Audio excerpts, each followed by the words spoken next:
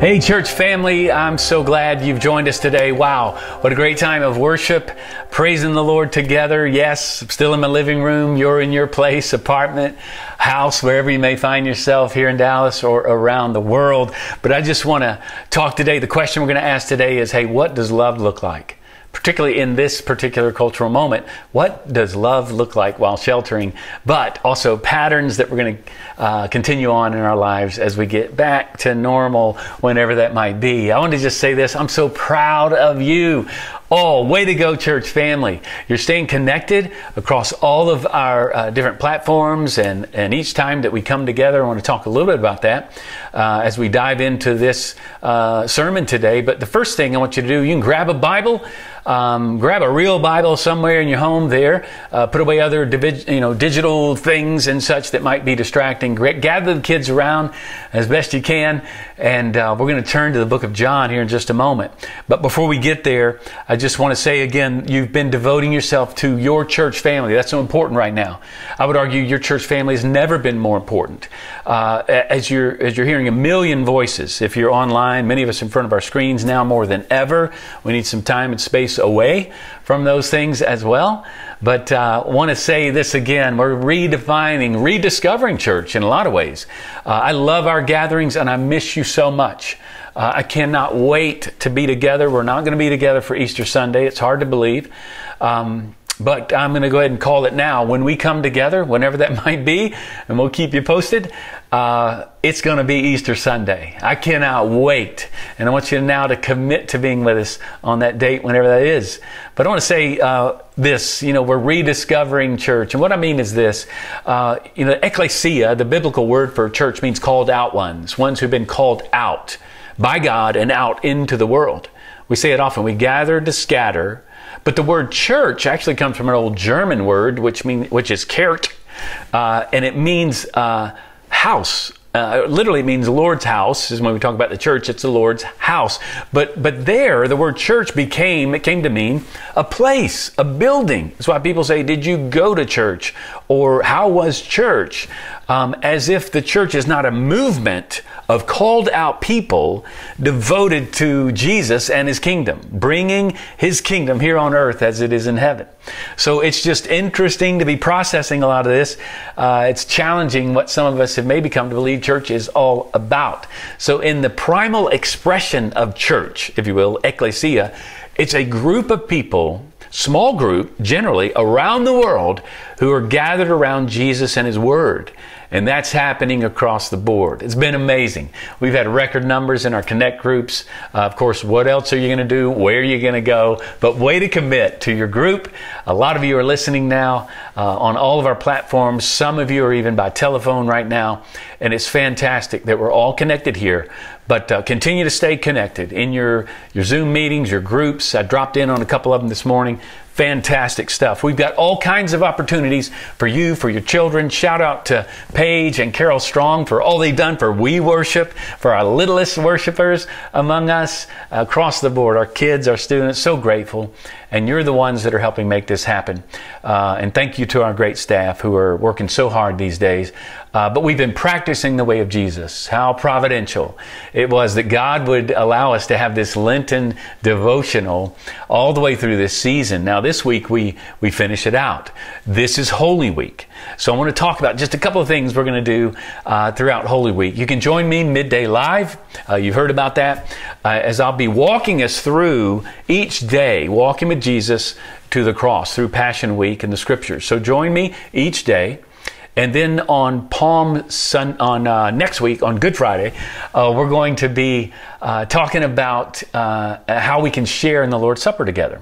That's become a very special time for us as a church family. And we're going to have an opportunity. I'm going to guide us through the Lord's Supper on Good Friday. So you can be making preparation for that. Jesus had His disciples do the same. But all you need is, if you can get some grape juice, Stacy and I have some cran grape here, that'll work. Of course, Jesus and His disciples, they used wine. You can get water will be fine. We're not going to go soft drinks or something. But if you are going to the grocery store, think about that. You have some bread, perhaps, or crackers. But I'll be guiding us there. Prepare your heart towards Good Friday, this coming Friday, as I'll be walking us several times along the day, where we'll be able to share in the Lord's Supper together. So be preparing your heart for that special time. I have something special for the kids too. I've done a drawing of that first Easter Sunday morning for all the children. So we want the kids to be coloring, and then you can hashtag PCBC together, and we're going to capture those pictures, and we're going to put you taking a picture with you and your picture that you've drawn for next Easter Sunday. We're going to celebrate with our kids. But I want you now to turn with me to John chapter 18. That's the passage we'll be looking at, John 18, as we head into Easter week. And I want to ask the question again, what does love look like? And to answer this question, we're going to look at a conversation that took place on the morning prior to Jesus' crucifixion. It's a conversation, it's actually a legal interrogation that he has with Pilate, Pilate and Jesus. And I want you to see this morning that sometimes love looks like waiting. Love looks like dying. Love looks, of course, like Jesus. So he's been arrested. He's in custody after trial. And now it says in verse 33, look at that, verse 33. So Pilate entered his headquarters again and called Jesus and said to him, "Are you the king of the Jews?" Now, all four Gospels ask this question.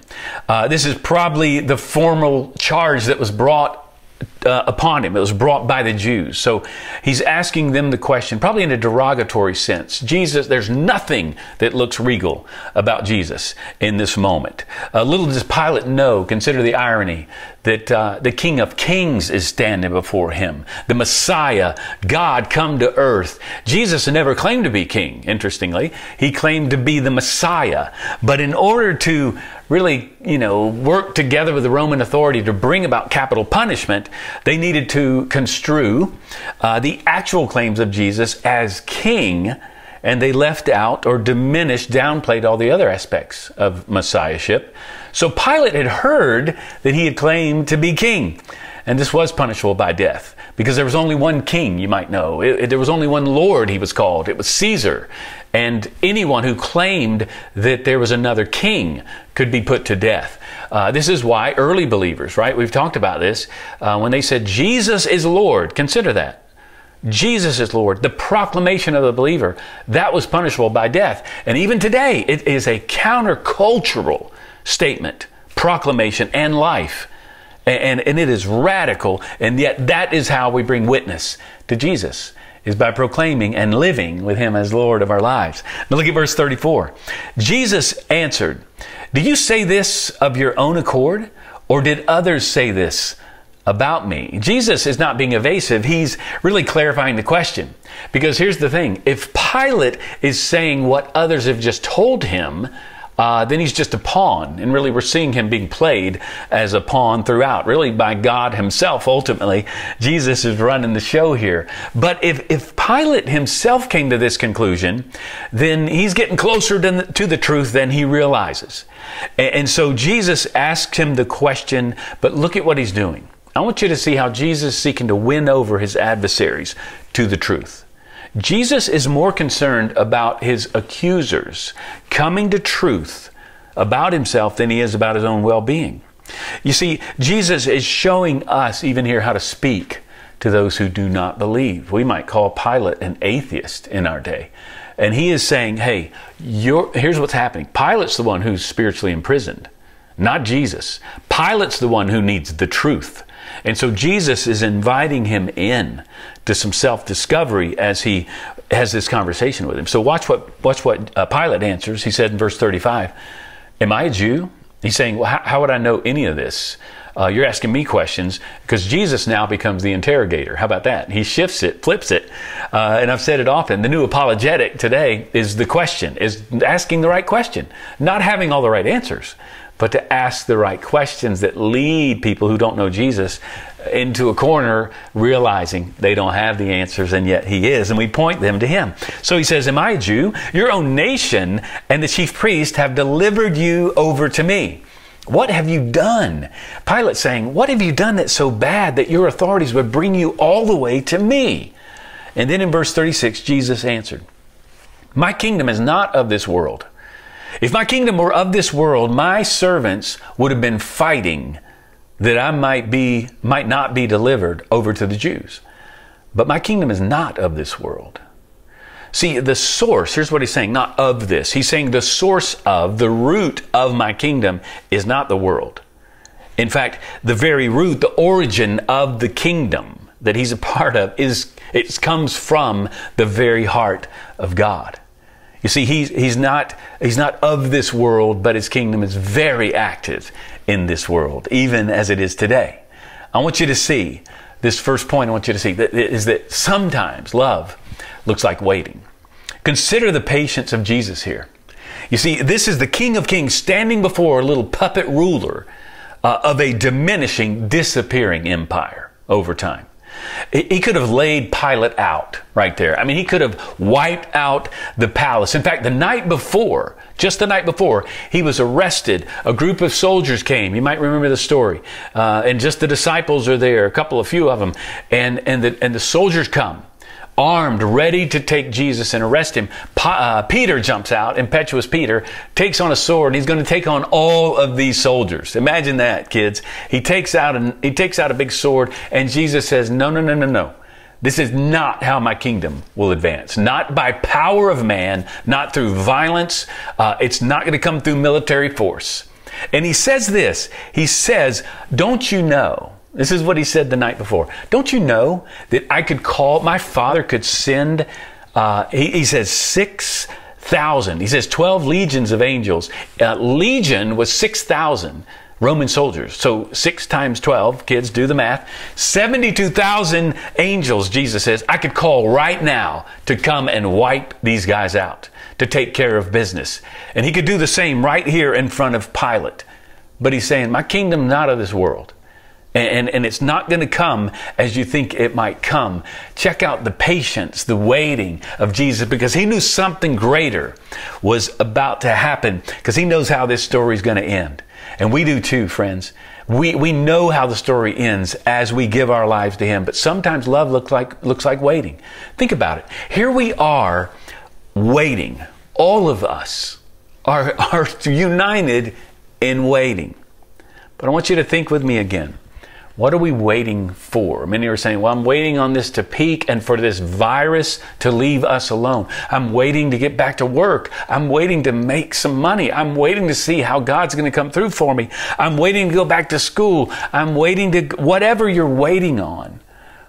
It's interesting in this moment that there's much to learn. I want you to remember that we are waiting. We're sacrificing in our waiting. Have you seen the stories of the heroes on the front lines? Surely you have. You can see their faces. Doctors and nurses who are on long moments and hour upon hour shifts where they're serving the sick, serving the ill. In fact, I know a story out of our own church. There's one of our own members who has been tested positive, and then he discovers that a daughter of other members of our church is his nurse who wanted to serve on the COVID-19 floor. So she said, please put me there. I want to serve. And she ends up being his nurse, praying with him as he goes into, how about this, sedation into and on a ventilator for days on end. These are the heroes. Maybe you've seen the picture of the doctor who represents so many doctors and nurses who go home then to see their families and they can't be with them. It's heartbreaking. These are the heroes. This is why we're waiting. We're waiting to save lives, so continue to wait, because sometimes love looks like waiting. Jesus waited. But consider how waiting is an act of love. Sometimes waiting or love sounds like silence. We're quick to listen, slow to speak, and now we find ourselves in close proximity with each other. Sometimes it means not arguing, not seeking my way, not having to be right. Sometimes love just looks like waiting. Sometimes it means that we wait for others to grow up spiritually or physically. Parents, don't expect your preschooler to be an elementary age kid. Don't expect your elementary age student or middle school student to be a high school student. Sometimes we wait in love. We wait, even as adults. You know, parents, you're the adult. Be slow to anger. Be quick to love. Leverage your authority. This is what Jesus is teaching us here. Leverage your authority for the sake of others. See, love waits for friends. Love waits to get married. You see, true love waits for the Lord. It waits on Him. And sometimes love looks like waiting. And that's why love is patient, is what Paul says. So Jesus says His kingdom is not of this world. And watch this. He says His servants would be fighting for Him if it was the case. So many times Jesus' servants stop serving, and we get lost in the trivial stuff of fighting. So here's what happens. When servants don't serve, they fight. When fishermen don't fish, they fight. And we're seeing this now, even now. Have you not experienced this? Who's going to take out the trash? Whose turn is it to do the dishes for the 100th time this week? Who's going to do that chore or this? You see, we get into this, kind of argument here that instead of just serving, so let's just outserve each other, outgrace each other. The kingdom comes through those who serve. And this is what Jesus is teaching us. Not being first, but being last. Not being the strongest and the loudest, by sometimes just being the quietest, the most gentle among us. Look at verse 37. Then Pilate said to him, "So you are a king?" Jesus answered, "You say that I'm a king." It's as if, and another way to say that is, you're the one that keeps saying king, not me. For this purpose I was born, Jesus says. And for this purpose I have come into the world, to bear witness to the truth. Everyone who is of the truth listens to my voice. Pilate is just kind of befuddled here. He's blown away. He says, Pilate just asked him, what is truth? So Pilate asked, "So you are a king?" One commentator noted he's really asking, are you my king? And yet Jesus, notice how love looks like waiting, but it doesn't mean that He's not moving. He's not at work. He's not idle.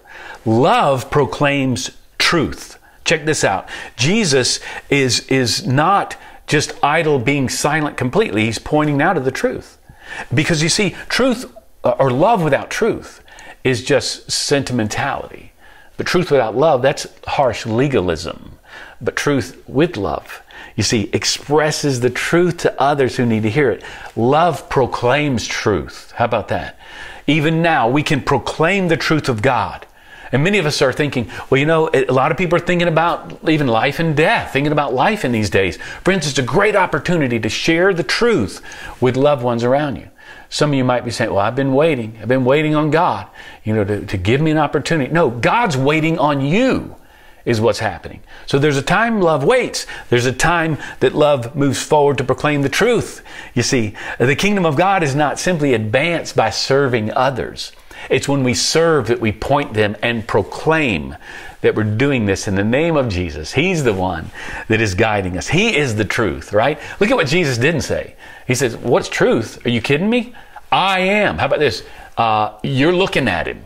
I am the way, the truth, and the life. Jesus doesn't say this, but Jesus does say, if you listen to my voice and obey, then you're one of mine. And you see, many of us, we're not praying as we should, perhaps. We're not listening to the voice of God. Are you in His Word? Think about that. Are you truly in His Word? That's how we hear His voice.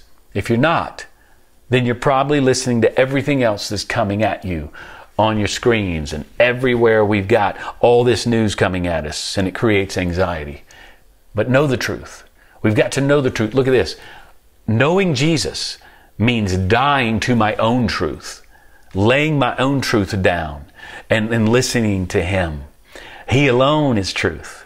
Have you given your life to Him? Is He the one who speaks truth into your life? Look at verse 38. And after He had said this, He went back outside to the Jews and told them, "I find no fault in Him." So then He offers the people to decide, because one man could be released, it was a custom, at Passover. And of course, you may know the story, they choose Barabbas over Jesus. And then He's taken away and flogged, beaten, whipped, almost to death. But I want you to see, not only does love look like waiting, Jesus is on the move. I want you to look at John 19. Just continue now, another conversation here because it continues on. John 19, verses 8 through 15. Jesus has been flogged now. He's been whipped, again, almost to death by professional torturers. They've stripped him. They put a crown on his head and a purple robe on him, and they're mocking him as king. And now they brought him back to Pilate, who presents Jesus to the chief priests, thinking, surely they'll let him go. Surely this is enough. And so he just says, behold the man. Like, look at him. And then in verse 8, look at what it says. When Pilate heard, then they cried out, crucify him instead. They had no empathy, no sympathy. Crucify him. He claimed to be the Son of God. And then it says in verse 8, when Pilate heard this statement, he was even more afraid. Now, what does this mean? He's either he's thinking, wow, he's claiming to be God. Maybe he's one of the gods in this confusing, kind of polytheism that he would have understood. Or maybe he's thinking, probably atheist essentially, thinking instead, oh my gosh, this guy's not helping himself out at all, and I'm going to have to end up sentencing him to be put to death. But instead of doing the right thing, Pilate goes along with the crowd, because he's more interested in himself than he is in doing what's right. We find ourselves that way at times. We won't go against the crowd. We won't go against culture or friends. Instead, we must stand up for Jesus and do what is right, because he's always going to be on the right side of history. Now look at verse 9. He entered his headquarters again and said to Jesus, where are you from? So now it's the two of them again, it seems. But Jesus gave him no answer. Again, Jesus is not avoiding the answer. That's not a simple answer. That's not a simple question. Think about it. Is Jesus from Bethlehem? Yes. Is he from Galilee? Yes. Is he from Nazareth? Yes. Is he from heaven? Yes. So then in verse 10, so Pilate said to him, you will not speak to me? Do you not know that I have authority to release you and authority to crucify you? See, Pilate is basically saying, no one talks to me like this. Or maybe no one doesn't talk to me like this. Look at the irony again. Pilate thought he had authority over Jesus. He's confused about what authority really is, isn't he? As it relates to Jesus and the kingdom of God. Look at verse 11. Jesus answered him, you would have no authority over me at all, unless it had been given you from above. Therefore, he who delivered me over to you has greater sin. Now watch this. Pilate has the wrong idea about authority, like a lot of us do. In the kingdom of God, Jesus is showing us here and throughout his life that we leverage our authority. And all of us have some cultural authority. You're in some form of leadership. If you're in authority or have some cultural power somewhere along the way, you've been given that power to advance the kingdom of God. To serve others is how that happens. You've been blessed to be a blessing. You may be a parent.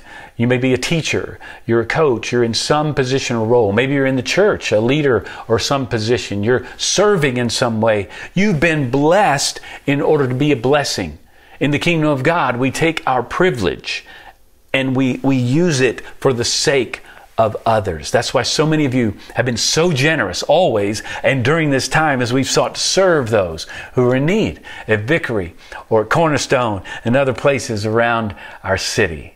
Sometimes love looks like waiting, but I want you to see this. Sometimes love, it looks like dying, because that's what we see here now. Dying to self, your own authority, your rights, your plans. Long before Jesus died, he lived a life of self-denial. Literally laid himself down for others throughout his life. You know, we all know that where this story goes, he's going to end up experiencing what you could call a cross death. But Richard Foster says that Jesus lived a cross life, and we're called to do the same. That is, that we give up our rights in order to serve others. Watch Jesus. Watch him as he calls out this group of backwoods, uneducated fishermen types to follow him as a disciple, to follow this rabbi. Watch him as he early on cares for everybody at the wedding at Cana. Watch him bless and heal the blind man. Let the lame man walk again. Watch him as he feeds the hungry. Watch as he stands with the oppressed, how he honors the poor, how he has meals with outcasts, and how he becomes a friend of sinners. Watch him serve those who've been rejected, even those who betray him. Watch him on the cross. Watch him serve his mom. Watch him forgive those who are killing him. Watch him love the dying thief. Watch him die. But watch him as he serves all the way to the end, because that's what love does. Every follower of Jesus is to do the same. Is that how your life is described? As one who is leveraging whatever you've been given to serve others. And friends, I'm telling you, in that is freedom. To decide that I have given my life to serve others. I've already made that decision. Look at verse 12 as we come to an end. From then on, Pilate sought to release him. But the Jews cried out, "If you release this man, you are not Caesar's friend. Everyone who makes himself a king opposes Caesar." You see the irony? The Jews didn't believe this at all. But they decided to co-opt the government, right, to align with political power in order to get their thing accomplished. Now, we see a little bit of that even in our day, don't we? Seeking their will, their agenda to be accomplished. But look at verse 13. So when Pilate heard these words, he brought Jesus out and sat down on the judgment seat at a place called the Stone Pavement, and in Aramaic, Gabbatha. See, ironically, Pilate sits on the judgment seat and he's judging the Messiah. See, one day, Jesus will sit on a greater judgment seat, and he will judge every person who ever lived. He will judge you, and he will judge me. Not based on our good works, but based on what we have done with him. So friend, if you've never received the grace of Christ, this is why the Lord brought you here to listen to this. There's only one way to heaven, and it's Christ alone. He alone died on the cross for your sin. He alone has served you an opportunity to come to him and to know him. Could it be that during this coronavirus, God is drawing you to himself? I want you to see here, before we end, I want you to give your heart to Christ even now. But watch this. Watch what happens. By sitting down, Pilate is saying he's about to render his official ruling. And it says in verse 14, now it was the day of preparation for the Passover. I believe it was the really preparation for the Sabbath, kind of a weekend event. It was about the 6th hour, so it's noon, so it's starting to turn toward the afternoon. And he said to the Jews, "Behold your king." So now he, instead of behold the man, he's saying, here he is, here's your king. He's really taunting the Jews, because before them stands now a beaten, bloodied, naked man who stands before him, and he's basically saying, this is the only king you'll ever have. And ironically, before them stands the Messiah, the King of Kings. Look at verse 15. They cried out, "Away with him! Away with him! Crucify him!" Pilate said to them, "Shall I crucify your king?" The chief priest answered, "We have no king but Caesar," which again is a joke. But then look at verse 15. So he delivered him over to them to be crucified. Because look at this, sometimes love looks like dying.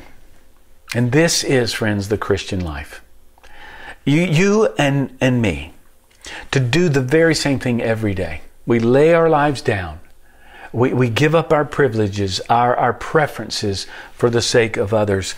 And this is where, listen, this is where life, joy, and happiness is truly found, in serving others. Think about it. Have you ever known a self-centered, happy person? They don't exist. And so look at what this says here. Jesus, when he calls us, if you've received him, and if you haven't, listen to this. Jesus says in Luke 9:23, and he said to them all, he said to all, "If anyone come after me, let him deny himself, take up his cross daily, and follow me." I mean, he's very explicit at the very beginning. Bonhoeffer says this, when Christ calls a man, he bids him come and die. Sometimes love looks like waiting Sometimes it looks like dying. I want you to see that the Christian life is what someone called first person post-mortem. It's described this way by Paul in Galatians 2:20. Let's all read this together as we close our time. Galatians 2:20. I have been crucified with Christ. It is no longer I who live, but Christ who lives in me. And the life I now live in the flesh, I live by faith in the Son of God who loved me and gave himself for me. So listen, love looks like waiting. Love looks like dying. Love looks like Jesus. So here's the challenge for us today on this Palm Sunday. Be like Jesus.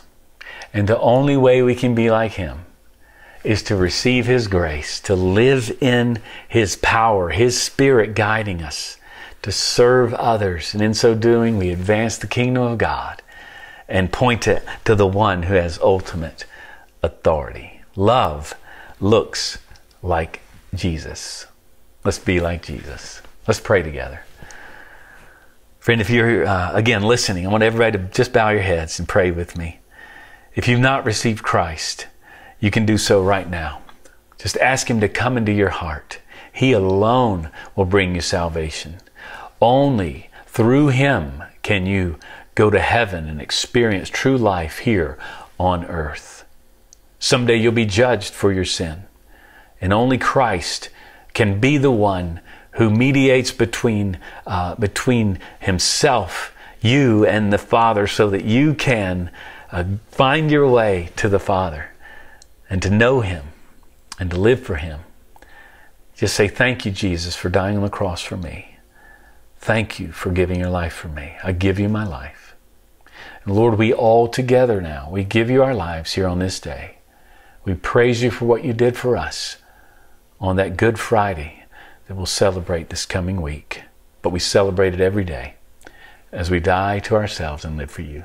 In Jesus' name we pray. Amen and amen.